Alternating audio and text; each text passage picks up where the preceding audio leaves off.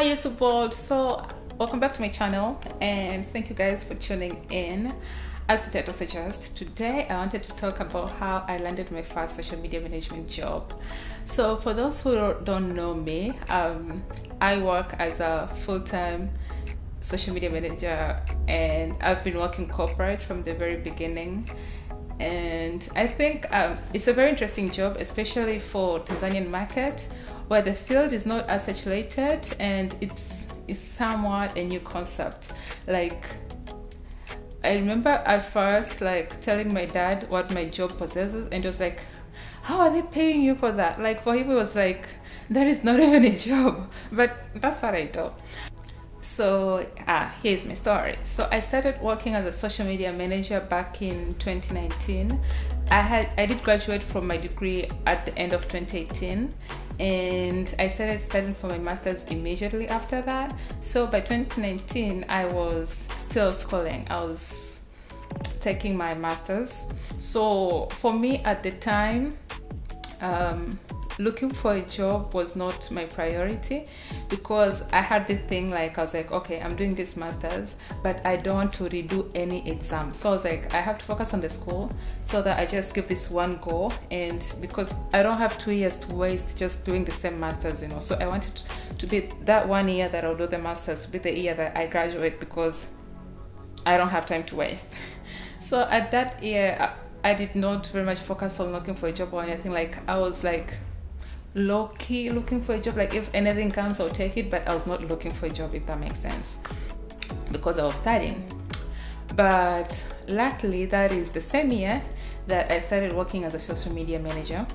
And how that job came about is because a friend of mine had a friend who owned a company, and the company wanted a social media manager. And so technically the friend of mine is the one who suggested me to that other person, but the other person was more intrigued to take me as their social media manager because they had seen my Instagram page. And back then I remember, like, I used to do some book reviews for fun, and because the company that I was is a publishing company, actually it's a very big publishing company in Tanzania, and so he was like interested because I like books and the company is about books, so he thought I was the perfect fit. So somehow my Instagram kinda contributed to me getting the job, which is why he thought I was a good fit anyway. And yeah, so he called me and asked if we could have like a interview, and then we had the one interview and ta-da, I had the job. And so I know it looks like very easy, but I think also the other things that contributed to me like changing, totally diverging in that side of the field, was that because even during my schooling years when I was in uni, I had like a side business, and because of that side business I had to learn like a lot of social media management because my business was fully online. So like, I think I've learned a lot of like social media management by myself, because I did like I did Bachelor of Commerce in Human Resources. So the way Bachelor of Commerce works in UDSM, you start finance, marketing, accounting, and the HR, which was my main focus. But I was kind of like not, I think HR was too easy for me, it was boring. I loved marketing more than HR.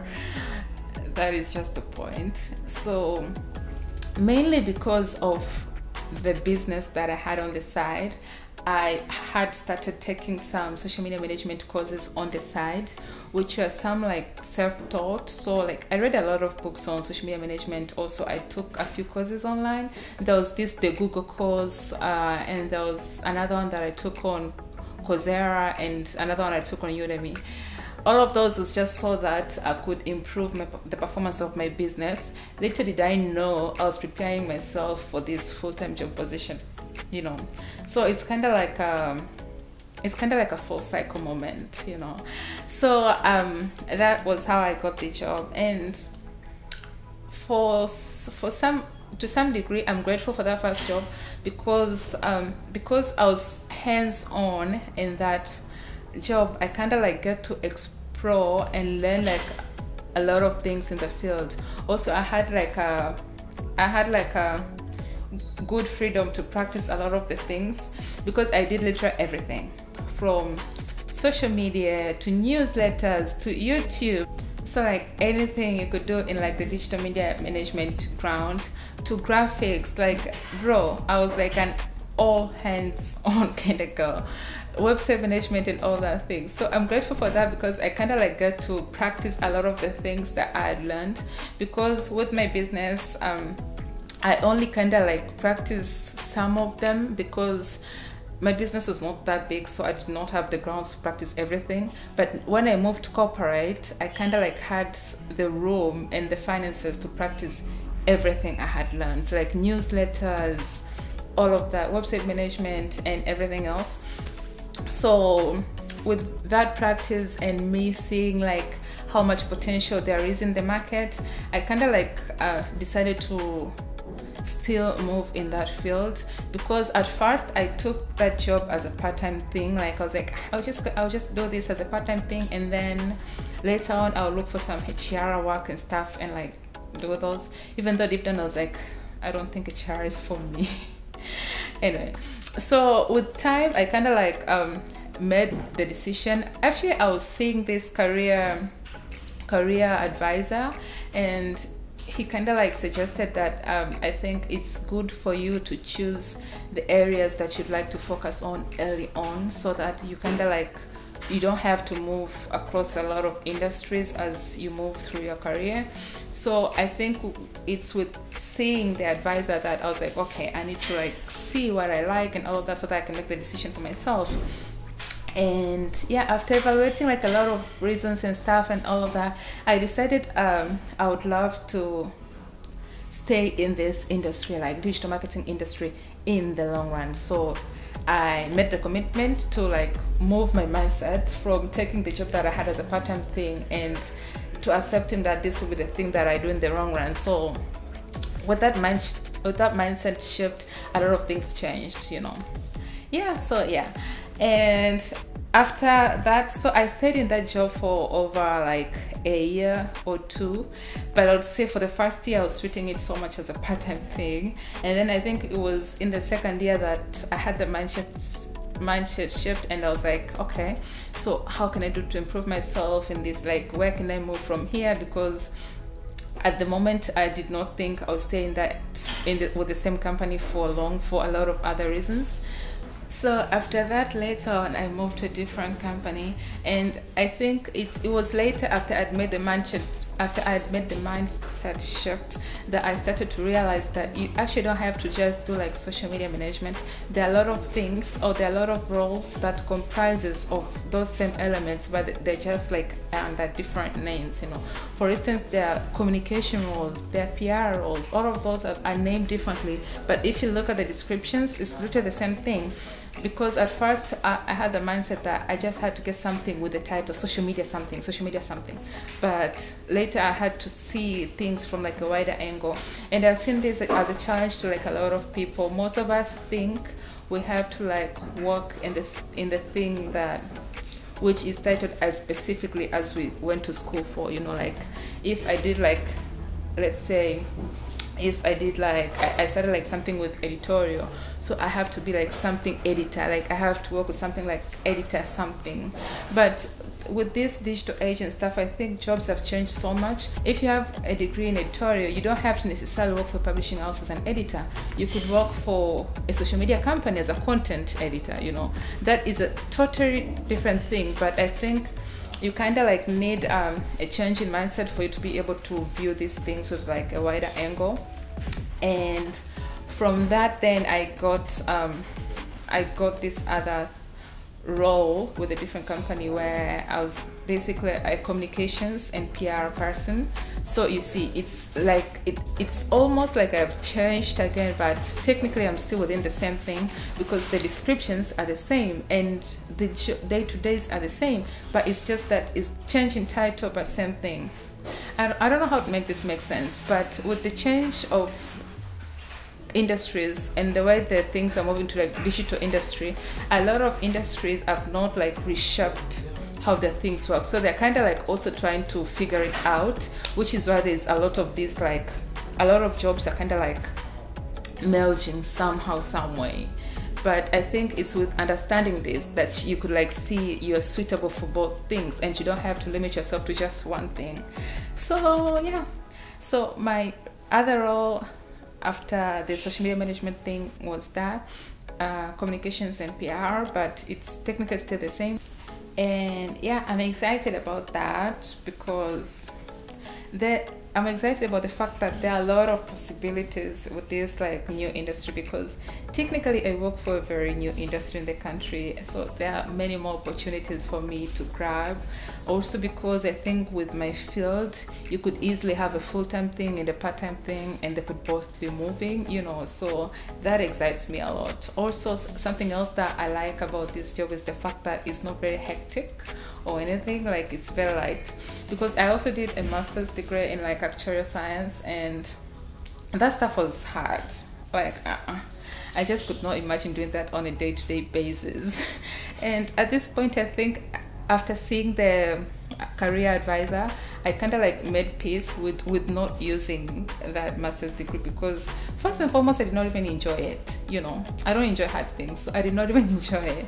And then I was like, and then imagine just torturing myself for more years just because I have suffered studying it. Like, it's not making sense. The suffering is behind me, and I choose my way forward, and my way forward is soft life, you know. So I was like, okay, if there's a possibility for me to make almost the same income with a job that I enjoy and it's a bit lighter, why should I do the hard things?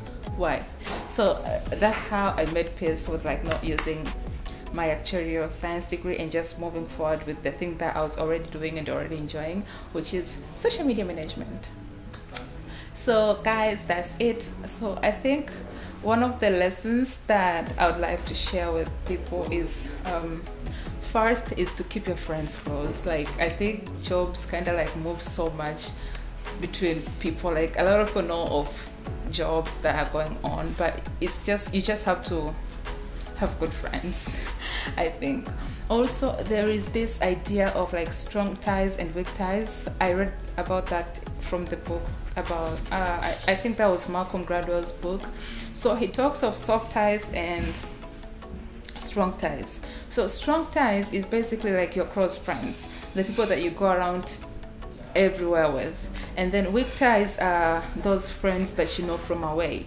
So I know most of us are very tied to our strong ties, like our friends and stuff, but Malcolm Gladwell suggests that in most cases your strong ties are not the people that will help you progress further in life, because in most cases the people that are close to you are exposed to the same possibilities, exposed to the same opportunities. They know of things that you know of. Yeah, like in most cases they don't know anything new that you don't know.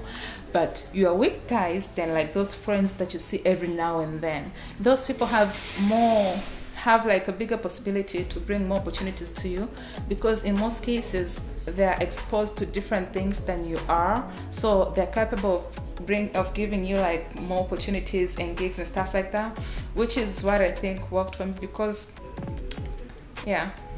which is why I think it worked for me. So I think it's also important to work on weak ties. So like, have friends that are outside your comfort zone, have friends that are outside your friend group, make new friends, you know, because you just don't know how those people are going to help in your life. Because it's also important to have like weak ties. As I said, weak ties are friends that are outside your friend cycle, you know. So yeah, that's it. Also, the other thing that I'd like to mention in this video is that, like, I think it's very important for us to like work on our mind framing, because I think with the digital age there are a lot of possibilities that are out there. But if you limit yourself, like, my career is accounting and I do only accounting and it's so easy for you to miss out on a lot of other jobs that you could probably benefit from, like, just by just stretching yourself a bit. So I think it's just important for you to like free up your mind. Just because you did a degree in marketing does not mean you have to work in a marketing job, especially if you don't enjoy it. Just because you did like a degree in editorial does not mean you have to work as an editor, especially if you don't enjoy it. I mean, I think with this digital age there are a lot of possibilities. And you just have to look for ways to which you could maximize on your potential and just grab opportunities as they come. So yeah, that's it for this video, guys. Thank you for tuning in. I hope this has been useful. Don't forget to join my little community and subscribe. Also, you could share this video with someone who it might be useful to, and see you in the next one. Bye bye.